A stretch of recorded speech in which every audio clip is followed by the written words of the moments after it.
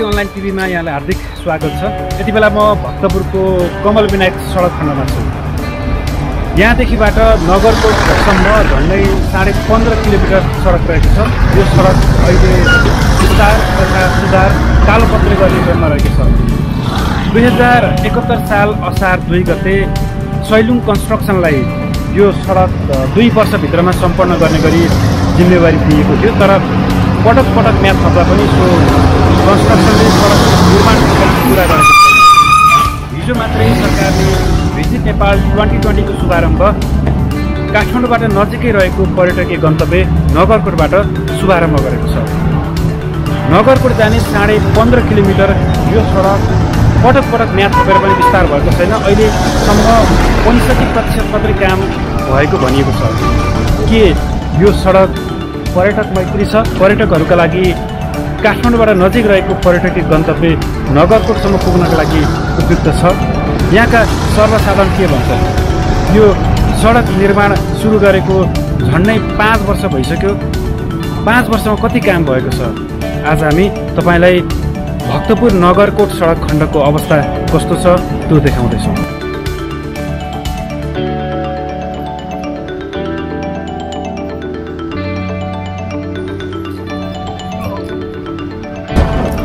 कमल विनायकबाट अलिकति अगाडि बढ्ने बित्तिकै धुलो धुवा युक्त सडक सुरु हुन्छ र सडकमा अनगिन्ती खाल्डाहरू हाम्रो अगाडि एउटा ट्रिपर हिँडिरहेको छ।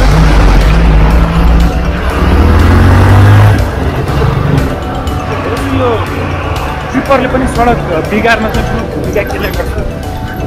अत्याधिक मात्रामा ट्रिपरहरू सडकहरूको अवस्था चाहिँ त्यति बिग्रने हुन्छ र ती सडकहरूलाई चाहिँ अलिकति बढी चाँडो मर्मत गर्नुपर्ने हुन्छ। सर्वसाधारणहरू विरोध उहाँबाट हरेक दिन जसो आजित हुने गरेका छन्।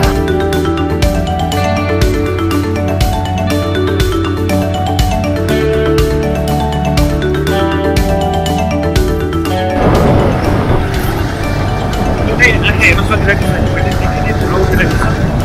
तपाईँले पनि यो सडक खण्डमा यात्रा गर्नुभयो भने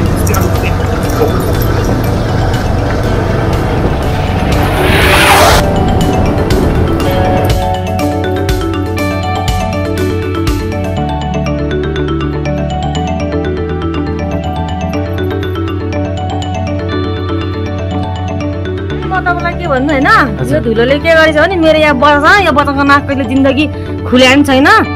हप्तामा 3 चोटि 4 चोटि वा मेडिकल लानुपर्छ, हप्तामा 3-4 चोटि बाफ लाउनुपर्छ। यो धुलोले यति गरेर चाहिँ यहाँ बिहान पानी हाल्दाखेरि नि बाइक चिप्लिने दुनियाँ गर्ने, बाइक चिप्लेर अस्तिमा ड्रम भाँचेर बाइक यहाँ आइपुगेको थियो। दिनमा आज बिहान मात्रै 2टा पल्टिसक्यो यहाँनिर। के भन्नुहुन्छ? यो धुलोले यति गरेर चाहिँ कुरा नगर्नु। तपाईँको बच्चा हो यहाँ बच्चा छ, यहाँ बच्चा छ। हिजो मात्रै हस्पिटल लिएर गएर आएको।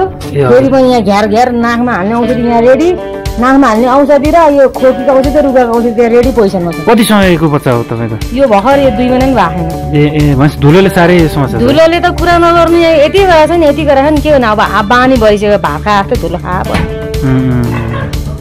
नेताहरूको उनीहरूको गोजी भर्छन्, देश बेच्छन्, खान्छन्। हाम्रो यहाँ के गर्नु? हाम्रो यहाँ बिजोक यो धुलो कमसेकम यो बाटो मात्रै बगाइदिए न हुन्छ नि हामीलाई। दुनियाँ कर भन्छन्, दुनियाँ प्यान भन्छन्, दुनियाँ भ्याड भन्छन्, त्यो चाहिँ उठाउनु तिनीहरूलाई लाज शरम लाग्दैन? यो बाटोको यो धुलो चाहिँ तिनीहरूलाई खुवाउनु पर्ने हो, तिनीहरूलाई लिएर यहाँ बाँध्नु पर्ने, घाँस हाल्नु पर्ने हो। वास्तवमा भन्नुपर्दा म त अगाडि आएन, अगाडि भनिदिनु गोल फुलेर मार्दैन केही फेरि पर्दैन। यो टुरिज्म बस अरे यस्तो बाटोमा टुरिज्म बस हुन्छ? हुन त उनीहरू त आगे पछि होइन, अगाडि पछाडि पुरा चाहिँ उनीहरूको छुट्टै गार्ड हुन्छ। उनीहरू हिँड्दाखेरि के भइन्छ र महँगा गाडीमा हिँड्छन्, उनीहरूलाई के हल्छन् हुन्छन्, केही हुनेमा पाला छैन। हाम्रो बच्चा बिहान स्कुल जान्छ, बेलुका आउँछ कि आउँदैन, गाडी कता पल्टिन्छ भनेर यहाँ विचार गरेर भन्नुपर्छ। तिनीहरूलाई यो कुरा थाहा छ। गरिबको बेला तिनीहरूलाई के थाहा हुन्छ उनीहरू चिल्ला गाडीमा हिँडिहाल्छन् उनीहरूको उनीहरूको पैसा मान्छे हिँड्दाखेरि बाटो ब्लक भइहाल्छ बाटो थुनिहाल्छन् चिल्ला गाडीमा अर्को गाडीमा सल्ल हिँड्छ अगाडि पछाडि गाड राखेर हामीलाई के हुन्छ बच्चालाई यहाँ धुलो मात्रै हेर्नु कति छ छोडेर राख्नु परेको छ घ्यार अहिले पनि साथी घ्यार छ के गर्नु हामी के गर्नु हो नि त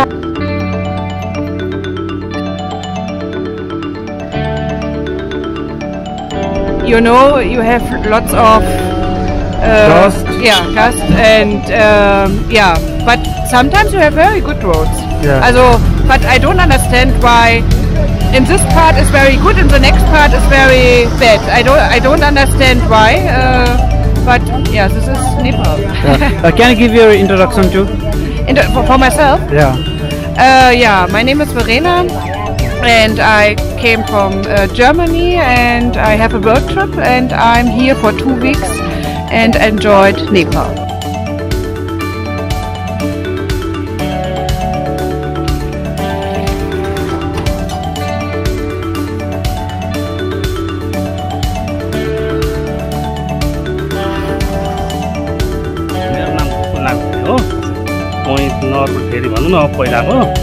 अहिले चाहिँ चाउना नगरपालिका छ भइगयो यो धुलो धुवाले हामीलाई त अहिले 6 वर्ष भयो होइन एकदम सताइरहेको छ बिमारी भइराखेको छ जति फेरि ठेलालाई सुनाइ गरे पनि वास्तै गर्दैन अब अहिले त तपाईँको 3-4 महिनाभित्र चाहिँ क्लियर गर्छ भन्ने कुरो गरिरहेको छ हेरौँ अब त्यस पछाडि भन्ने कुरो अब के हुन्छ धुलोले त बिमारी मान्छे कति भइरहेको छ हस्पिटल धाएको दाइ छन् अझैसम्म यो क्षेत्रको मान्छे यहाँका क्षेत्रका बासिन्दाहरू अब ठेकेदारले नै कुरै नसुन्ने भयो 6 वर्ष भयो अहिलेसम्म अब 6 वर्षसम्म नि कुनै केही गरेको छैन अब अलिअलि टाकटुक गर्छ रातभरि दिउँसरी बनाएको छ भने जस्ता तस्तै हिँड्छ जहिले पनि बिहान चाहिँ पानी हाल्नु चाहिँ गराएर चाहिँ कहिले काहीँ हाल्छ कहिले काहीँ मात्रै हो छैन उही धुवाको धुवामा हिलै छ धुलामा धुलाको धुला हिँडिसक्नै छैन नाली उही यस्तै हो भद्रगोल छ खाल्टाको ठाउँमा खाल्डो छ तपाईँको अहिले यत्रो वर्ष भइसक्यो अब आज गर्ने अब यो महिनाभरि यो वर्ष बुझाउनै पर्छ भन्छ कहिले पनि बुझाउँदैन यतिकै हिँडै छ यी तपाईँको घरमा बाटो छुनै पर्छ कि बाटो यही हो घरै तपाईँको घर चाहिँ यहाँ यो त अहिले हामीले यहाँ घर बनाउन लाएर यो अलिकति उ भयो कतिको धुलो जान्छ घरमा माथि टन्नै कोठाभित्र जम्मै धुलो लुगाभरि अब पालीभरि लुगा सुकाउनु हुँदैन दिउँसो त अब हिजो अस्ति त पानी हाल्थ्यो त्यही पनि हालेको छैन अहिले त यहाँ त धुलोले अलिखेरमा गाडी आएपछि त बस्नु खानै हुँदैन तपाईँको नाम गोपाल विश्वकर्मा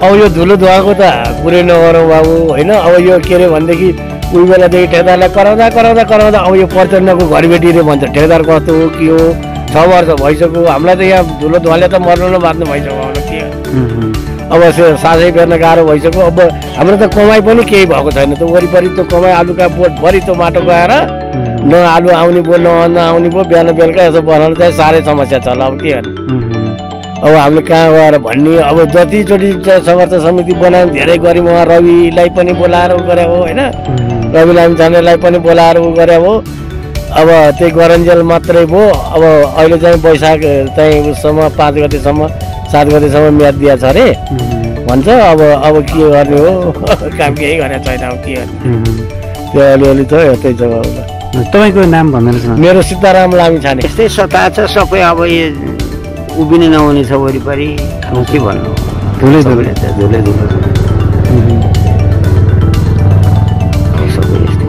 तपाईँको नाम चाहिँ मेरो भैरव लामिछाने पानी परे हिलो पानी नपरे धुलो अब हाल्नु त एक ट्याङ्कर पानी यत्रो 18 किलोमिटरबाट एक ट्याङ्कर पानी ल्याएर कता हाल्छ कहाँ हाल्छ उनी छैन नि हामीलाई त नर्मसै पालिसक्यो अब कहाँ गएर भन्ने यो कसलाई भन्ने कुरै हामीलाई थाहा भएन ल के कहाँ गएर रिपोर्ट गरौँ कता गएर गरौँ होइन अब ठुल्ठुलो अब नेताहरूले पनि यो म बनाउँछु 3 महिनाभित्र भनेर अस्ति के अरे स्थानीय चुनावमा पनि भने अब कता भने के भने अब हामी त त्यसै अल्लमल्लमा छौँ जस्तो हिजो चाहिँ नगरकोटमा यो पर्यटन वर्ष को चाहिँ उद्घाटन पनि गरेर रहेछन् मन्त्री नेताहरू पनि हिँडिरहँदो रहेछन् यो बाटोमा मन्त्री नेता हिँड्छन् उनीहरूको पानी अगाडि त्यो ठेकेदारलाई कन्ट्याक्ट गरेर पानी हालिदिएर उनीहरू चाहिँ त्यही पानी हालेर हिँड्छन् कतिपय त हेलिकप्टर आउँछन् नभए नि उनीहरूलाई चाहिँ पानी सानी हालेर व्यवस्थित गरिदिन्छ जस्तो अब यो पर्यटक हिँड्नलाई उपयुक्त बाटो छ जस्तो लाग्छ कि अहिले त छैन उपयुक्त छैन अब यो नबनिकन त यसलाई उपयुक्तै छैन नि अब देख्नलाई कसरी अब नयाँ वर्ष मात्रै मनाएर भएन यस्तो धुलोमा होइन अब बनाउनु खोजेको छ अब यो वैशाखसम्म बनाउँछ भन्ने कुरा छ अब हेरौँ हामी जनता त मार्न परेछ कसलाई भन्ने के भन्ने कराइराखेका छौँ गरिराखेका छौँ यो चुनाव आएपछि नेताहरूले पनि हामी बाटो बनाउँछौँ भन्छन् अब बनाएको चाल यस्तो छ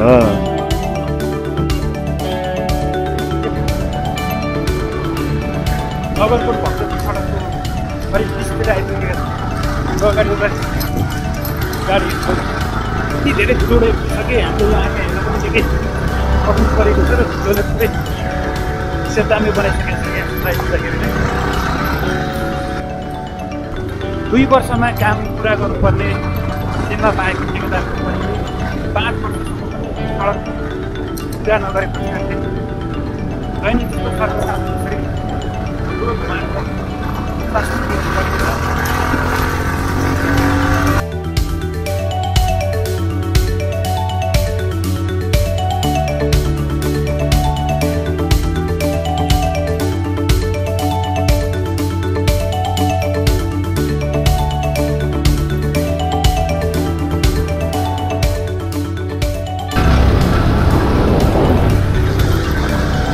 हामी झन्डै नगरको छेउमा आइपुग्यौँ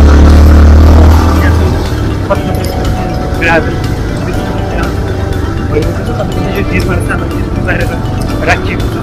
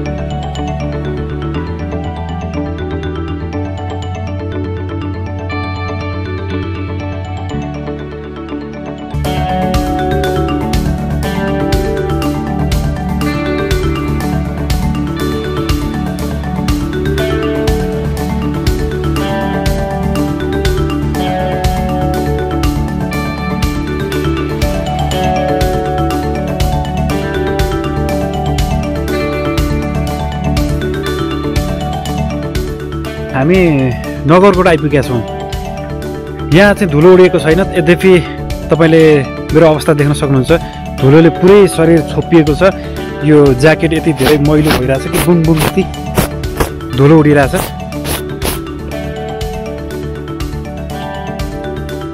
धुलोले ज्याकेट पुरै भरिरहेछ हामी 10 किलोमिटर जति यात्रा गऱ्यौँ यो यात्राका क्रममा धुलोले छपक्कै छोपेको छ सरकारले भिजिट नेपाल 2020 कार्यक्रम सुरु गरिसकेको छ काठमाडौँबाट नजिकै रहेको पर्यटकीय गन्तव्य नगरकोटमा आउँदा पर्यटकको हालत यस्तो भयो भने के हुन्छ हामी सरकारलाई सोध्न चाहन्छौँ नगरकोट साह्रै सुन्दर छ तपाईँले मेरो यो पृष्ठभूमिमा जुन एउटा प्राकृतिक सुन्दरता देखिरहनु भएको छ पक्कै पनि यसले पर्यटकलाई लोभ्याउँछ नै भक्तपुरबाट नगरकोटसम्म आउने बाटोको अवस्था यति दर्दनाक छ कि भक्तपुरमा एउटा हुने भएको मान्छे नगरकोट आइपुग्दा अर्कै हुने भइसक्छ मलाई हेरेर अनुमान गर्नु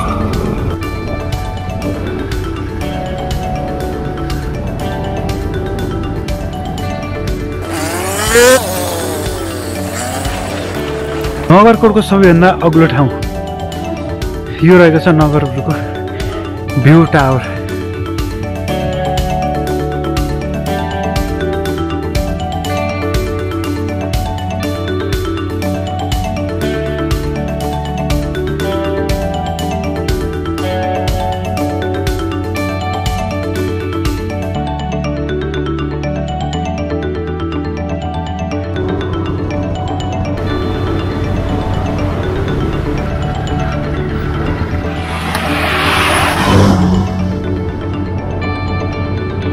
2071 साल असार 2 गते सैलुङ कन्स्ट्रक्सनसँग सरकारले 2 वर्षमा यो सडकको स्तर उन्नति सम्पन्न गर्ने गरी ठेक्का सम्झौता गरेको थियो 31.5 करोड रुपियाँमा। 5 वर्ष बितिसक्दा पनि यो सडकको अवस्था उस्तै छ। काठमाडौँबाट नजिकै रहेको पर्यटकीय गन्तव्य नगरकोटसम्म हामी भक्तपुर रोड आउँदाखेरि धुलो धुवाले पुरै छोपिनुपर्ने अवस्था छ। सरकारले हिजो मात्रै यहाँ भिजिट नेपाल 2020 को विशेष समारोह गर्यो, तर भक्तपुरबाट पर्यटकहरू यहाँसम्म आउँदाखेरि उनीहरू धुलोले पुरै छोपिने अवस्था छ। हिजो त यहाँ मन्त्री सांसदहरू आउने भएपछि ठेकेदार कम्पनीले बाटोमा पानी हालेर भिजाएको थियो, तर भोलिपल्टदेखि यो बाटोको अवस्था उस्तै छ। उसै गरी धुलो उडिरहेको छ, उसै गरी सर्वसाधारणहरू धुलो धुवाले आजित भएका छन्।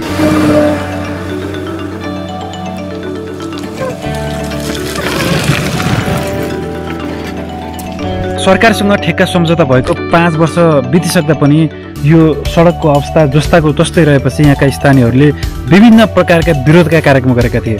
यतिसम्म कि उनीहरूले यो सडकको ठेकेदार कम्पनी सैलुङ कन्स्ट्रक्सनका मालिक शारदा प्रसाद अधिकारीको फोटो र बहादुरको फोटो मिलाएर विरोध गर्दै ठाउँ ठाउँमा टाँसेका थिए। त्यति गर्दाखेरि पनि यो सडकको अवस्था अझै उस्तै छ।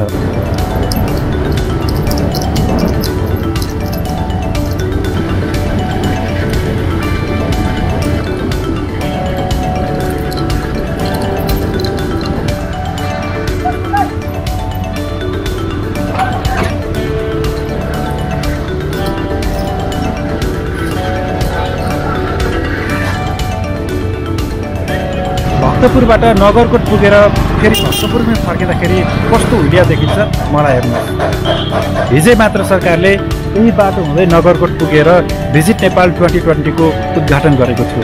भौतिक पूर्वाधार यस्तो छ कि नगरकोट पुगेर भक्तपुर फर्किँदाखेरि यस्तो हालत हुन्छ। यही बाटो हुँदै नगरकोट पुगेर फर्कने पर्यटकहरूको अवस्था यस्तै भयो भनेदेखि उनीहरूमा कस्तो सन्देश जाला। सरकारले पर्यटन वर्ष मनाउँदै गर्दाखेरि यस्ता भौतिक संरचनाहरूको द्रुत गतिमा निर्माण गर्नु पर्छ कि पर्दैन, सरकारले सोच्ने बेला आएको छ। रातोपाटी.com का लागि शम्भु दङ्गाल, भक्तपुर। सबैको सबैभन्दा राम्रो रातोपाटी.com।